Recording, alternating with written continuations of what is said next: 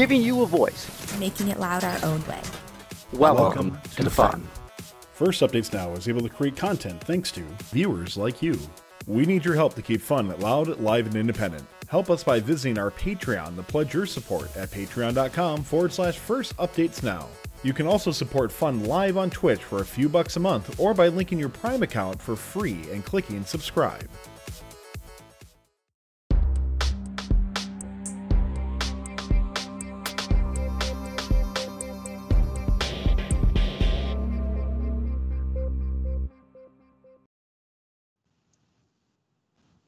Welcome to the Inspire NC CAD Challenge Green Generation broadcast on First Updates Now.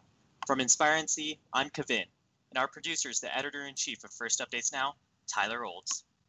Our CAD Challenge is bigger than ever, with over 100 participants competing and 13 FTC robots that will be judged on today's stream.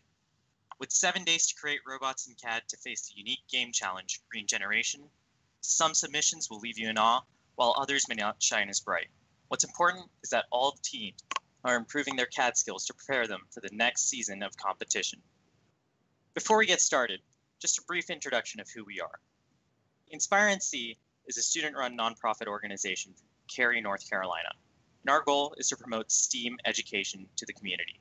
We also run our own FIRST teams, FRC 6908 Infused and FTC 16967 Insight.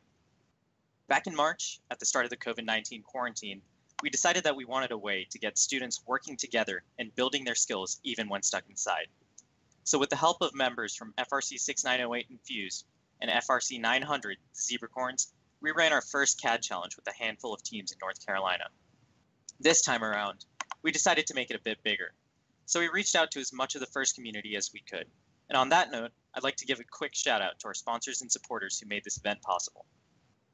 We have AndyMark, who provided us with prizes for this event, Dassault Systems, who graciously provided 100 SolidWorks licenses for our teams to use, First North Carolina for helping us promote this event, First Updates Now for hosting this stream today, as well as FRC 900 the Zebracorns and FRC 6908 Infused for helping us run this entire event.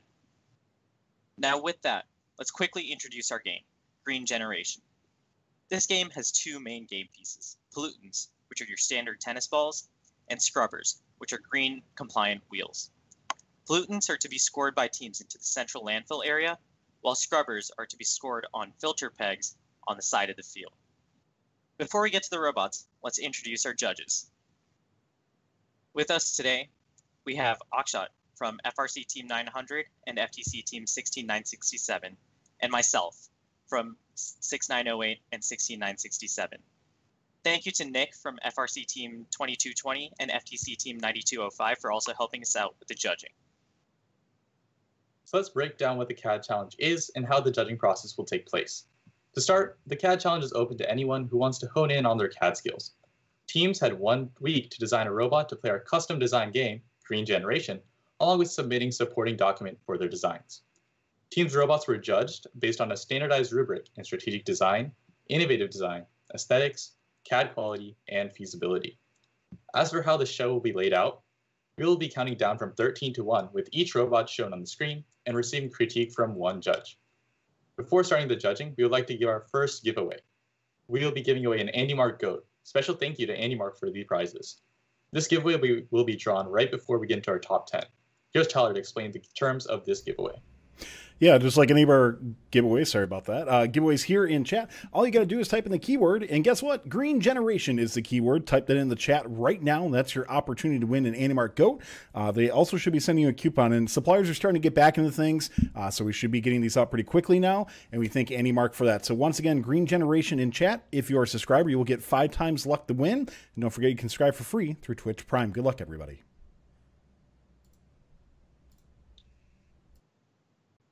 All right. Let's start off with our first robot, Team 1337, Dusty, and their robot, Rusty Dusty. Rusty Dusty is a fast dumping pollutant robot, and they have a large hopper right in the center of the robot, which they can both slide linearly, like horizontally, and vertically. All right. And they have a mechanism drive on the robot, which will allow them to maneuver around the field really easily.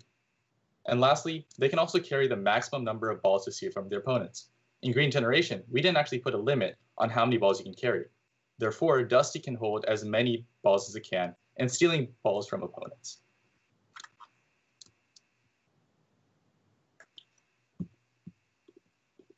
So on to the next robot. So the next robot is from Team 14779 and Team Spontaneous Construction, and their robot, Jar Jar Bot. Jar Jar Bot is a priority pollutant scorer. At the top of the robot, they have a three-way sorter that is powered by a color sensor right at the front. Then they also have a wire tennis ball intake right at the bottom right, and that will, just like how real tennis ball collectors work, that will pick up tennis balls and deposit them into the sorter. Lastly, they also have an effective stack mechanism on the left side of their robot with that pipe right there. There, they will stack their alliance-colored balls, and then using a servo, they can release them to create stacks in the columns. Next up, we have Team 9656 Lactose Free with their robot, TBD. This robot focuses primarily on scrubbers, which are the green compliant wheels. So to do this, this robot implements a ground-based wheeled intake, which is effective. And it reminded me a little bit of 2019 FRC robots. So we also know that they put forth a competitive strategy by looking at prior games for advice. This design is very fast and effective, and their chassis allows for great mobility. And another thing that stood out with this robot is how beautiful their aesthetics are. In their renders, the robot looks absolutely astounding. So good work to this team. Next up, we have Team 1115 CAD Site in 10th place with their robot, Toxic Pickup Truck. This bot is a simple bot that just gets the job done. They have a passive scrubber system on the side of their robot, which ensures that they don't have to worry when they're going to score on the filter. This robot also has a wheeled intake on linear rails. What this allows them to do is make sure that they're able to intake pollutants wherever they want to. Finally, this team boasts a color sensor for accurate scrubber placement. They stated in their submission that when they are lining up with the filter, if there's already a scrubber that has been placed on the filter, they can use their color sensor to avoid rescoring, showing us that they put good thought into their design. Next up, we have Team 3107, the Parka Puff Girls, and their robot, Buttercup. Buttercup is a priority pollutant scorer with an intake designed just for pollutants and an outtake also just for pollutants. The highlights of this robot are their extending intake and outtake, which will allow them to reach into the loading zone and minimize travel time between the loading zone and the landfill. Also, their outtake has a funnel design, which allows them to easily create stacks, but just letting them drop through. And lastly, their robot is really detailed. Pretty much every single screw is in there, and it's also really aesthetically pleasing to look at. Next up, we have Team 1234 Technologic with their robot, the Hammer. Now, while their team name might suggest that they had no logic, it was clearly evident that they used thought process and logic in designing this robot. This robot is a wicked-looking bot with its green-on-black highlights. This robot also boasts a passive scrubber mech, much like many of our other submissions. What's interesting about this is they decided to use a little panel for each of the levels that correspond with the filter, which means they don't have to worry too much about lining their robot up, which will save them on time. Also, this robot has a very strong, robust frame with the double walls around their mechanism drive. This allows them to have good mobility around the field, as well as be able to take hits from other robots on the field. Finally, this robot features an arm in the front for picking up pollutants. This lets them take a lot of control over pollutants on the field. However, there is one drawback to their arm in that it's a low volume pollutant mechanism, which means they won't be as fast with scoring pollutants as some of the other robots we'll see. But overall, this was a great submission from Team 1234. Next up, we have Team 2020, just like this year, Chess Penguins, and their robot, King Penguin.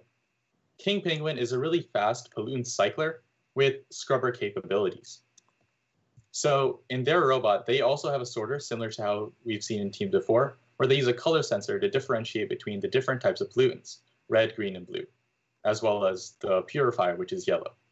right? So they use a color sensor in order to sort between them and sort them into different sections of their outtake. And then after that, they also have a very passive yet effective scrubber mechanism, similar to FTC Team 1115. They have 6 pegs that are perfectly arranged in order to just drive up to the filter and place the scrubbers on there. Lastly, they have a really nice black and white aesthetic, which is really pleasing to look at, and they have pretty great detail in the robot as well. All right, next up, we have Team 9681, Parallel Lions, with their robot, EcoFan. This submission was very interesting, and it was an innovative approach to this challenge that we didn't see many other submissions take. This bot uses a dozer-style high-volume intake to scoop up all the pollutants that are around the field. Also, this robot interestingly features a conveyor lift for the pollutants that they intake. So they feature a belt that feeds from their intake up into their scoring mechanism, which was a very interesting take to this challenge that I haven't seen before. The one downside of this conveyor belt is that it's a high penalty point of failure. If something were to go wrong with their conveyor belt, this robot would essentially be out of the game. But back to the CAD. Their CAD was very thorough, and as you can see in this picture in the render, they've modeled their wires and electrical board thoroughly, which is a welcome surprise in a CAD challenge. Also, their high volume intake guarantees that they're in possession of pollutants, allowing them to gain an advantage on the field. Overall, this was a very unique submission and we thoroughly enjoyed it. Good job to Team 9681.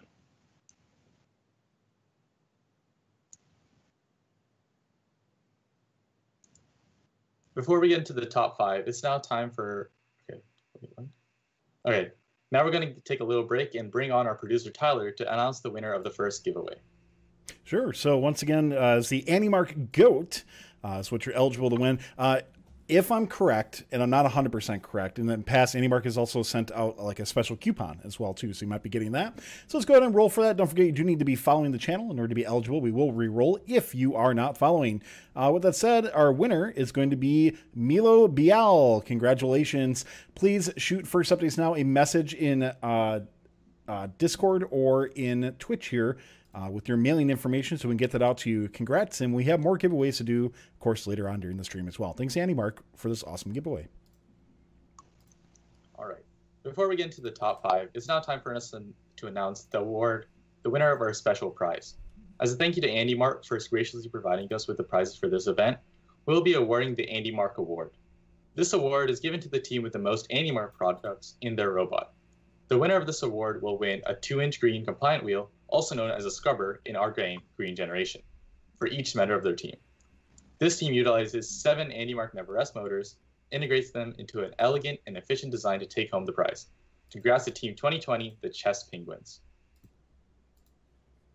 Before starting the top 5, we would also like to start our second giveaway. We'll be giving away another AndyMark GOAT. Again, a special thanks to AndyMark for the prizes. This giveaway will be drawn right after we announce our winner. Here's Tyler to explain the terms of the giveaway. Yeah, once again, go ahead and get ready to type in CAD, C-A-D. That's what you need to type in the chat, and that's how you are eligible to win the AndyMark GOAT. Don't forget, you need to be following the channel, and our subs do get 5x luck. We would appreciate it if you help support our streams. We can keep making great content and helping support things like this Inspire NC. So good luck, everybody. All right. Now to proceed on to the top 5. So the first team in their top 5 is Team 254, Spark Squad Uno, and their robot, Lightspeed. Lightspeed is a pollutant hoarder and scrubber scorer. That's the best way to describe it.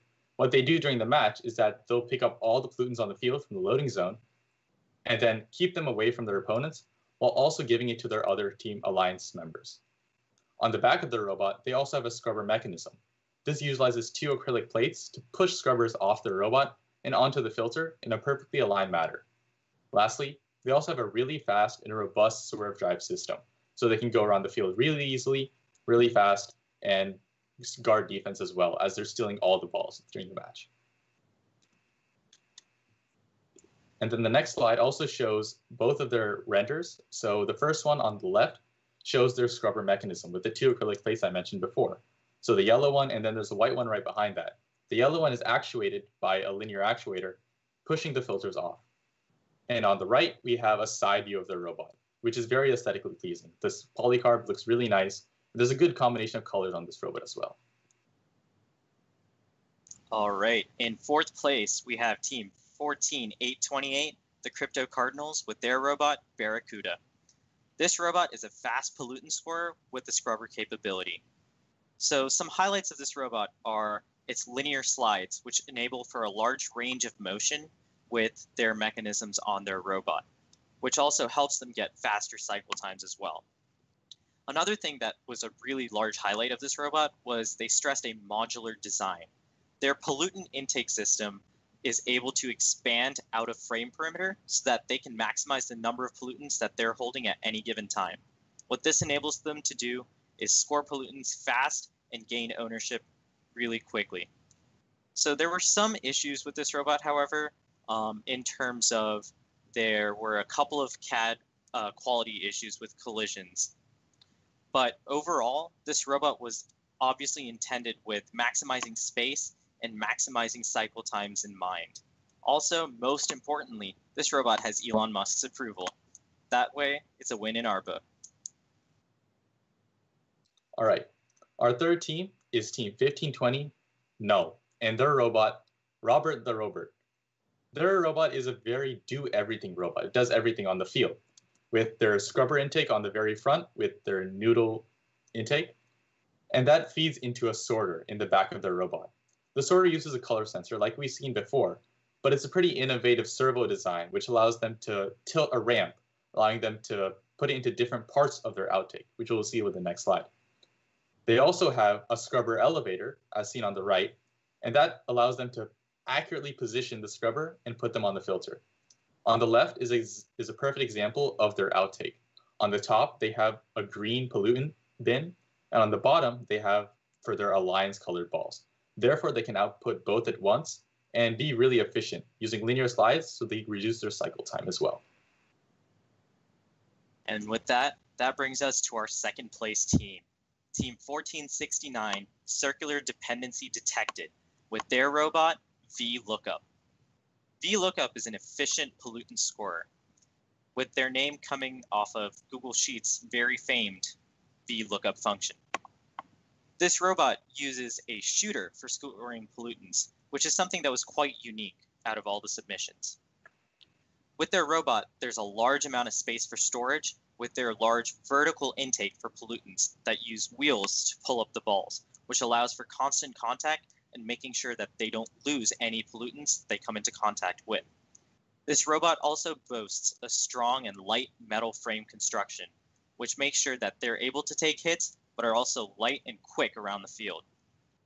Finally, this team said that they implemented a color sensor in their shooter, which enables them to accurately shoot their pollutants that they have picked up into the scoring zone based on the color. Because in Green Generation, there were 3 colors of pollutants that you could pick up, and each one earned you a different point. So this team definitely took into account the different strategic plays that they would need to make during the game. However, the one feedback that I have to provide in terms of their shooter is the fact that when moving between different speeds for their flywheel, which is what they said their color sensor would address, it may impact your cycle time, which could end up slowing you down on the field itself. But otherwise, this robot has great potential to even go to champs, in my opinion. So great job from Team 1469 with their robot VLOOKUP.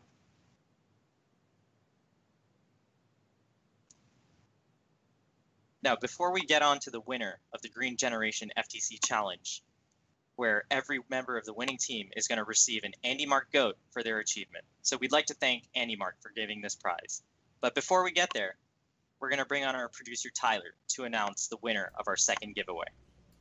Yeah, once again, CAD was the keyword that you had to type in order to win that, to get the Andy Mark GOAT. It's just that easy, guys. Type in CAD. And with that said, the winner is going to be Poofy Jacket 254. Congratulations, Poofy, in that. And I'm sure I probably have your information as you've won a million times. But congrats for winning once again. Lots of rigged emotes in chat, please. We clearly rigged it for Poofy Jacket to win. Can confirm. We rigged this. So now it's time for our first place winner of the Green Generation CAD Challenge. And coming in first place is Team 7118 High Concept Miscellaneous Interactions. For winning this, they will be winning a Andy Mark Goat. So Team 7118 provided their robot Langiskov. I hope I'm pronouncing that correctly. This robot is the ultimate robot to play Green Generation. It's a fast and efficient do-everything bot that accomplishes all the tasks you need to be successful in Green Generation. It's a very solid bot, has a great design, and has very appealing aesthetics with a white and blue color scheme. And here at Inspire NC, as you can tell with our slideshow, we really like white and blue. Their submission was very thorough and informative, and their CAD was highly detailed. Their provided match strategy showed that they really took into account the different things that went on in Green Generation. With their chassis, they followed the FTC standard of a mechanism drivetrain, which is a solid choice for maneuverability, but also their robot construction is lightweight, which allows them to move across the field quickly. One really nice thing about this robot were their vectoring wheels for the intake. This made sure that regardless of where the pollutants were on the field, they'd be able to gather them in and bring them into their possession on the robot, which can make a huge difference when you're playing against competitive teams. Also, their flex wheels help put more compression on the pollutants on the field, making sure that they aren't losing any of their pollutants. Their intake feeds into a nice hopper, which has a nice huge volume, which means that they can hold a lot more pollutants than a lot of the other robots fielded, which gives them a decisive advantage. And finally, their lift and scoring mechanism was integrated with autonomous capabilities, which means they were able to correctly score the proper balls at any given time. Overall, this robot was very, very well CAD'd and was very well suited to play the game Green Generation. So once again, congratulations to Team 7118 for winning the Inspire NC CAD Challenge Green Generation. And thank you to everyone who's watched. This was another massive turnout, and we can't wait to be back in the winter for another one. Thank you to all of our judges for your time and dedication, and don't forget that if you want more First Robotics in your life, make sure you hit that follow or subscribe button to First Updates Now on both Twitch and YouTube. On behalf of myself and the Inspire NC CAD Challenge Game Design Committee, I'd like to thank all the teams for their amazing CAD Challenge creations, and to everyone who's viewed or supported the CAD Challenge. For the teams who submitted their robots, we will be sending in-depth feedback from our judges in the coming days. Thanks to First Updates Now and our producer Tyler for their support and promotion of this stream. We'll see you this winter with another CAD Challenge, and right here with more content from First Updates Now. Thanks for watching. If you want more fun content, be sure to subscribe and ring the bell to be notified about our latest videos. Thanks to all of our co-executive producers on Patreon and Tier 2 Plus subscribers on Twitch, keeping fun loud, live, and independent.